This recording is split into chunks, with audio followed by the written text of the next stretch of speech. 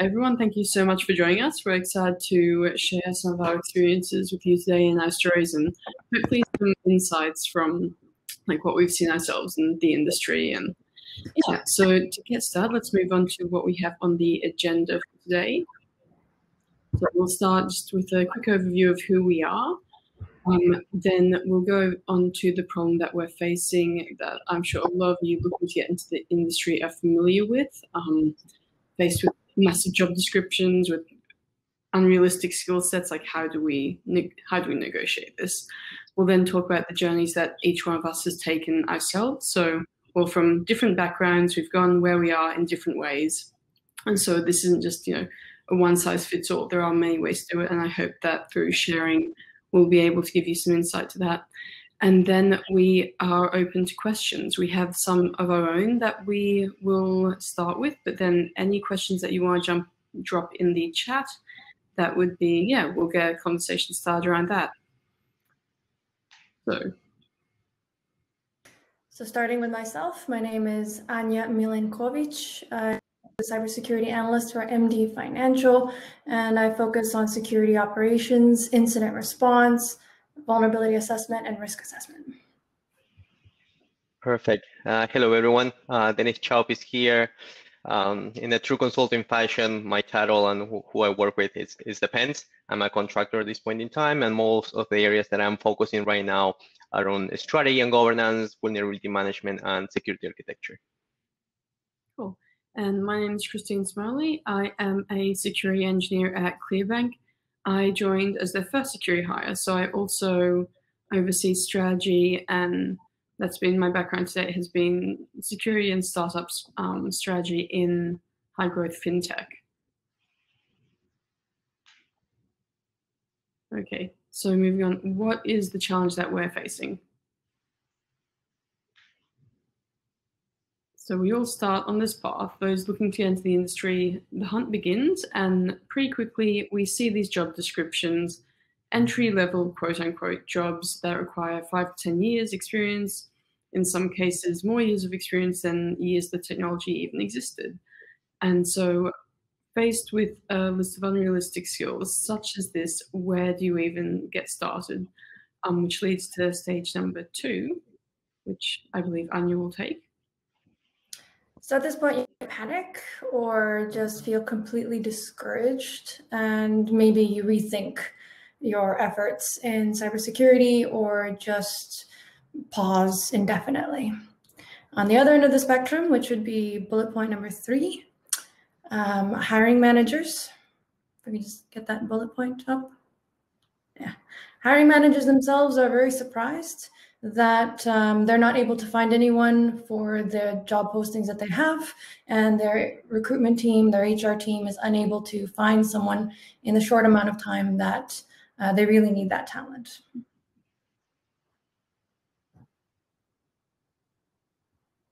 So at this point in time, this is exactly when I guess a combination of both whoever is applying and the actual hiring manager realize, you know what, we are looking for a unicorn. We are looking for that one individual that has all these 20 things that we are looking for, but at the same time, we're looking for an entry job. So where does this actually take us, and how?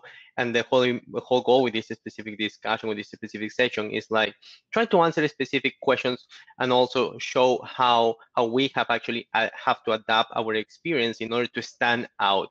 How can we take what we have in step number 1 or bullet number 1 in this job description, if you may, and how we can put or showcase our current experience into that. And if we're not able to meet everything, because realistically we may not, then what can we do in order for the next time, which hopefully is in the near future, we are able to take into more of that specific content in order to be able, to apply and ideally land a job, land an interview, and take it from there, right?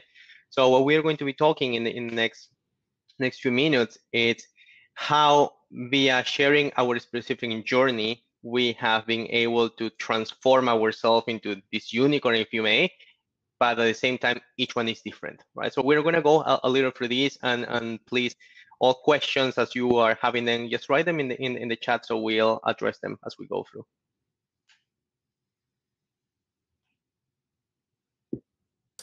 So the first unicorn, I had no technical background, no technical education, psychology degree, working in customer service part-time, obviously going through school. Then I went back to school to get my HR management certificate and started working in HR as a technical recruiter for about 7 years. Then simultaneously, 3 different things happened. I started going to a cybersecurity boot camp at the University of Toronto. I also was able to obtain an opportunity at the bank of the Royal Bank of Canada for identity and access management, which is one pillar of cybersecurity. And I started studying for the CISSP. After about 2 years in IAM, I moved into MD Financial as a cybersecurity analyst, where I'm working now in incident response.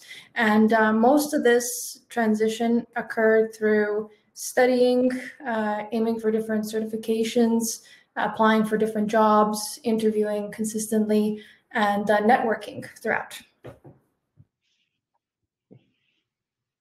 Perfect. Thank you, Anja. In my case, my journey came more on the potentially most structured way, in terms of like started with information systems. I'm originally from Peru.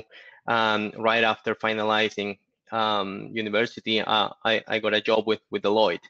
At that point in time, actually, most of the things that I was doing was in IT audit. But I quickly noticed that this wasn't for me. That was not where my passion was. Arguably, yes, it's one of the components of cyber, but I wanted to do a little different.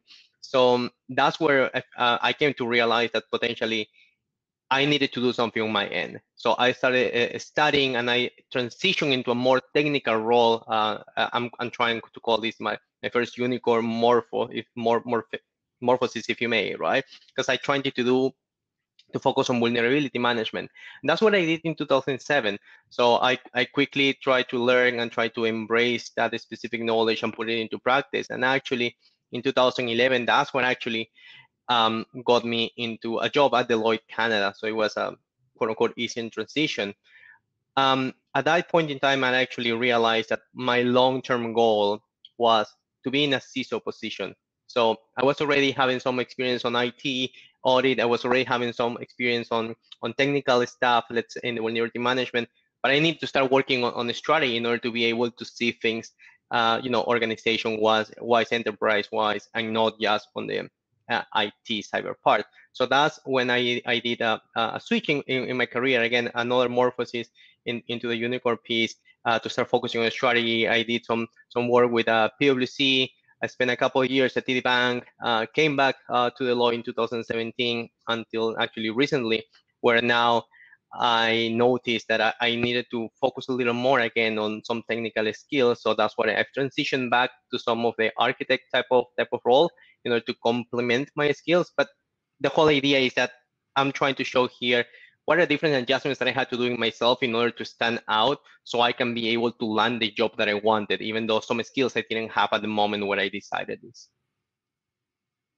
Great. And then last but not least, so my story, likewise, I did not come from a technical background. So my degree is actually in philosophy and literature. And so going through that, I was all in. I loved what I did. And so coming from Australia originally, a lot of the ideas which I was most fascinated by were from Russia. And so at one point I packed my bags, went off to do a master's in Russia.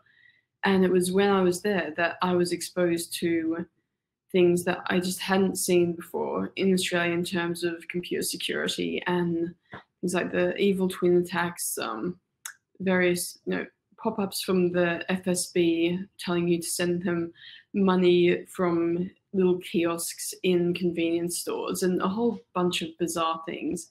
But also a group of friends with a skill set that, previously I dabbled in IT. I'd played around a bit. I'd sort of helped out doing some IT as a teenager. But it was really only now that I started to push the boundaries of seeing well, I know little hacks I can do, but then friends would be like, oh, but then tack this onto that and you can achieve this. But still, my main pursuit at that point was philosophy. I came to Canada for a PhD, but then very quickly realized that as much as I loved this, I didn't see a future in this.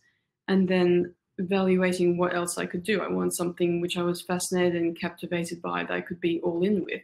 And the only thing that captivated my imagination as much is what I sort of started building during my time there, looking at IT security.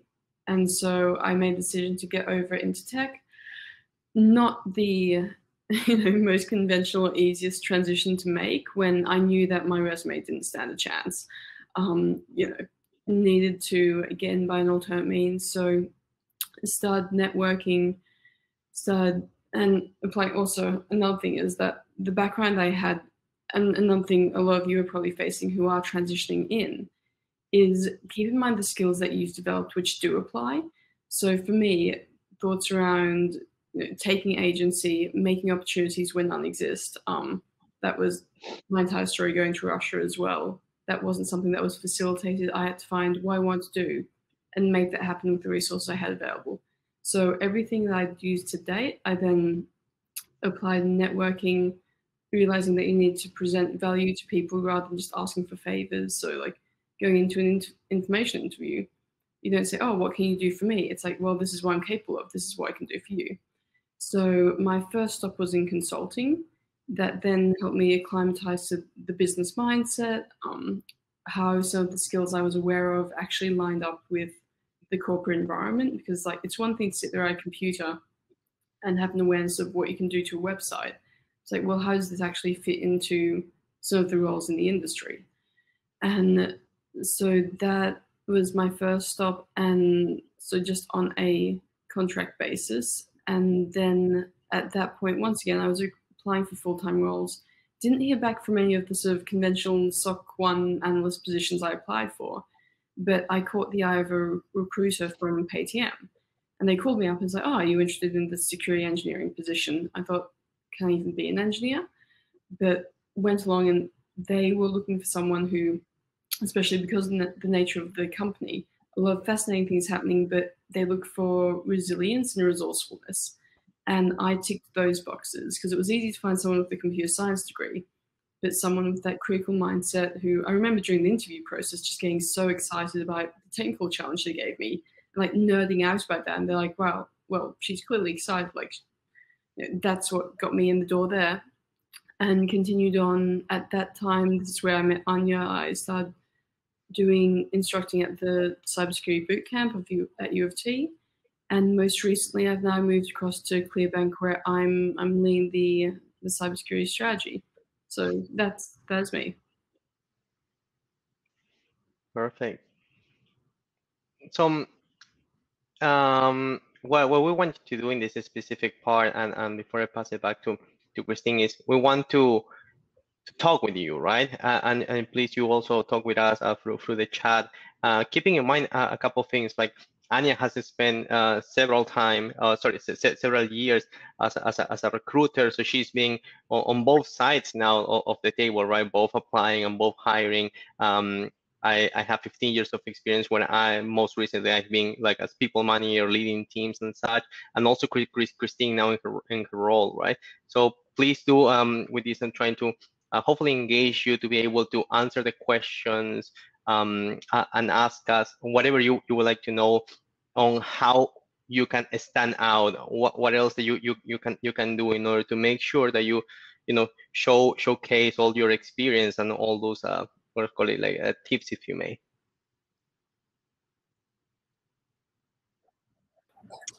So I guess we could start with the first question. And then the three of us will do our best to answer. We'll answer through all of these, and anyone wants to interject with their own questions, we'll jump right into that. But the first one is, are there specific things I should know about getting into security in North America? Should I take the charge? I guess the first thing I would recommend is take the time to really learn about the different types of job opportunities. It's a bit of a mess when you have hiring managers and other management teams that are posting job descriptions that have way too broad a lens into what the role is supposed to be. When you have a better grasp of some of the specifics of the different types of roles, then you can narrow down on what are the minimum requirements of the job posting so that you know where you need to upskill, you know what you need to emphasize in your resume, and what you need to prep in terms of understanding the different types of questions that might come up in an interview and how you might be able to stand out. That would be my 2 cents. Yeah, and I'll jump in next and say, it's incredibly important to network, but when you're reaching out on platforms such as LinkedIn, like, keep it short.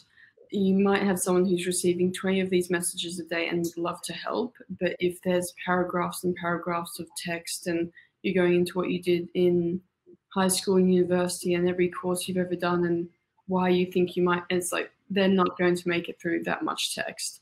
So especially like if you get an informational interview, if they agree to meet for coffee, then you can start even like, but how was your weekend, small chat, whatever. The first initial contact isn't the place for that. I'd say, be friendly, introduce yourself, but it really shouldn't be more than a paragraph. Like, keep it to the point. And I feel like I'm, being from Australia, having spent time in the UK, other places, there are other cultures that are a bit more chatty. My personal experience of North America is like that's not the case, at least not upfront. So keep that in mind when networking, when cold contacting people. On the third question that we have is, what do you look when hiring? I've been fortunate to be most recently able to look for different type of resources on the technical side and non-technical side. And yes, I'm guilty as charged also on posting job description that literally are a page long, if not more. But now that I'm going back into like on the rationale for me to look for these, it was like more like a wish list, right? It's like these are all the things that I would like to have, and in most cases, yes, I was able to put them in order of relevance, if you may. At the top, what is the must-have, if you may, and then towards the bottom, the good to have. So when going through a specific part of the hiring process, when I was going through the specific resumes, I will be like, okay, let's see if the areas in the resumes are matching what I'm wishing for, if you may, right? And it doesn't need to be 100% in my case when I was looking for people, but it will be, okay, based on what I read, do I believe it could work? It could guide the specific transition into this role and such. And then when we're going to the specific interview, where I was looking at, as Christine and Anja was saying, like it's like, do I see some compatibility? Do I see this individual as being good as working in a team? Because in cyber, in IT, everything is part of a team. There's no silos anymore, right? Especially where everything needs to be integrated. So those are the kind of things that I will be looking at that point in time. And in my case, and maybe this is personal preference, attitude is something that actually stand out a lot for me, because I prefer someone that can communicate and can do some of the technical stuff you can teach, recognizing that sometimes I need a specific technical individuals for a specific activities. So it's actually a combination of both, what I would say. But these are the kind of things that on the side of the hiring, that's what I was looking, and hopefully as I continue to progress my own career, even I try to showcase as I go through the different jobs. So having said that, I don't know, Christine, Anja, anything you can see on the potential chat? Nothing yet. I guess people are absorbing all the information. I would add to your point, for any hiring managers that might be reviewing this, or someone who has contacts who are hiring managers, what I always recommended and what helped a lot in the recruitment process was defining what are the mandatory minimum criteria for the role to make sure this new employee is successful within their first 2 months of work. That helped narrow down the laundry list, the wish list of everything that they could possibly want. And I would insist that it would be technology agnostic as best as possible. Obviously, someone who has the exact experience in the exact technical environment with those tools would be perfect. But let's say you just want the bare minimum that would make someone successful. That also helps in communicating to the public future talent, what it is that you really prioritize for your team, what it is that would make them feel successful if they took on the role. And it really helped just clear up the amount of applicants that we got to a position, and much better conversations with the candidates and with the hiring managers themselves. I feel like writing job descriptions is its own skill set, something that is just as complex as writing your own resume. And definitely there's room for improvement across every industry to really think about, what am I saying with this job description? Who am I trying to identify? And yeah, so that would be my contribution to that portion of the question. Christine, you've been participating in hiring. What do you think? Yeah, sure. And I guess my message is as much for the candidates as for hiring managers. And I'll also just mention, so anyone who wants to drop questions in the chat, like I know I could actually sit here and ask infinite amounts of questions to both Anja and Dennis, because I'm incredibly curious about, the consulting side, and Anja, with her years of experience as a recruiter, like a wealth of knowledge. So take advantage of that. Any questions you want to drop in there, no questions too basic, just go for it. But so what do I look for when hiring? So for me, I guess I'll target this first towards candidates, that when you do have plenty of candidates who have the computer science degree, you start the interview telling a bit about yourself and they start reading their syllabus from the last course they took. It's like, the thing I'm looking for is to get a sense of the person, what motivates them. Can I connect with this person?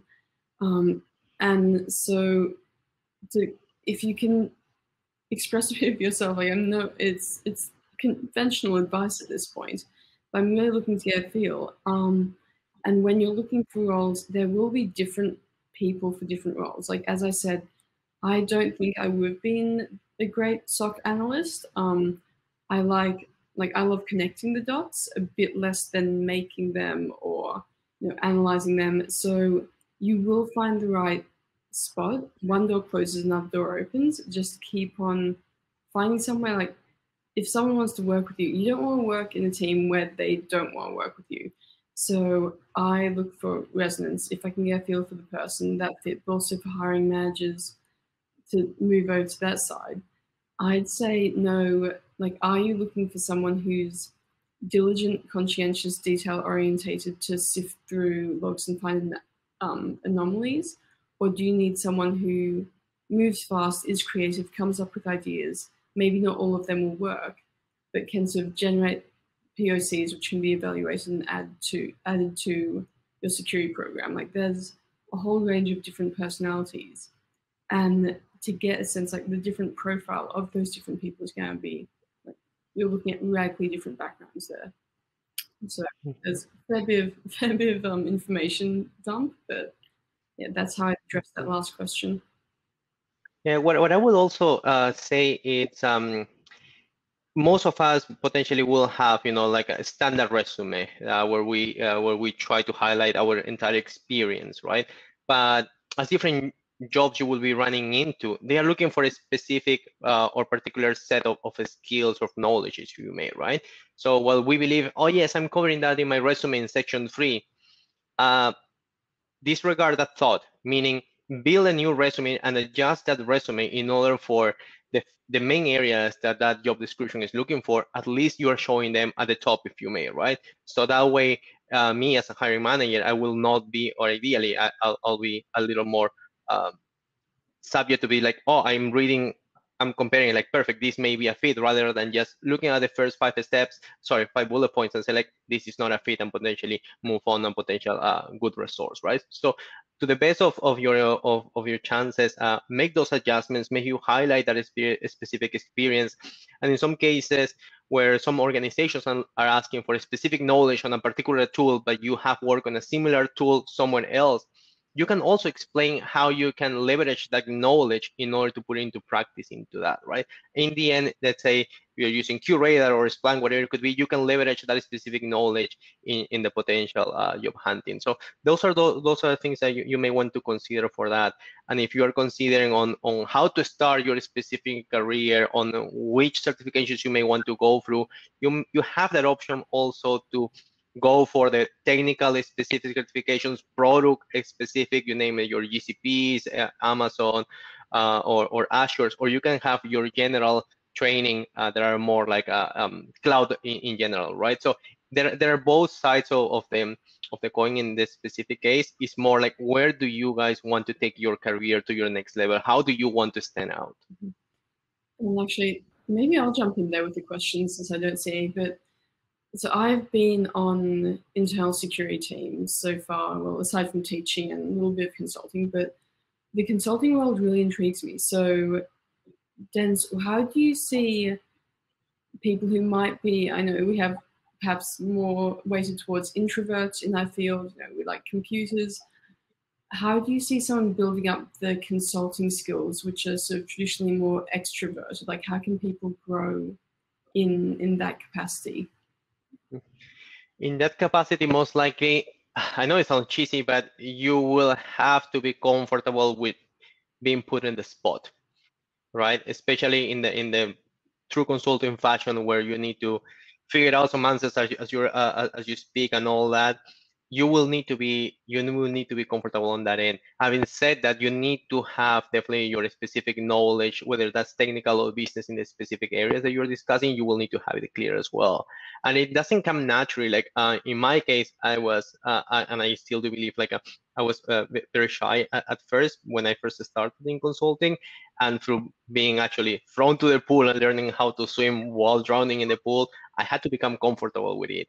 And I believe that's what has shaped me, not only work-wise, but also, to be honest, on my personal life. So you will need to develop so many things. If you are someone that is open to talking, generally speaking, but you don't have the technical background, then you are going to come out immediately as someone that is just chatty without so much base in the back. So you need to find that point where you actually have those ones joining, I'll say. Very cool. And I have a question for Christine, since questions coming from our introverted participants. I was wondering, your background in philosophy somehow converted into security engineer role. How did you manage, well, first the decision to go there and to actually train up and upskill for that role? Sure. So I think, so the 2 points, what sort of applied, or like how I was able to recycle my background, as I interpreted the first part of the question. I think the entire time I did, I was training my mind to see patterns and correlations and understand how, like in my role currently, it's understanding how systems integrate. So of course in a security program, so you're going to want to have your vulnerability management, you have the static code and dynamic code analysis that you need to do if you're making software, you need to have pen testing.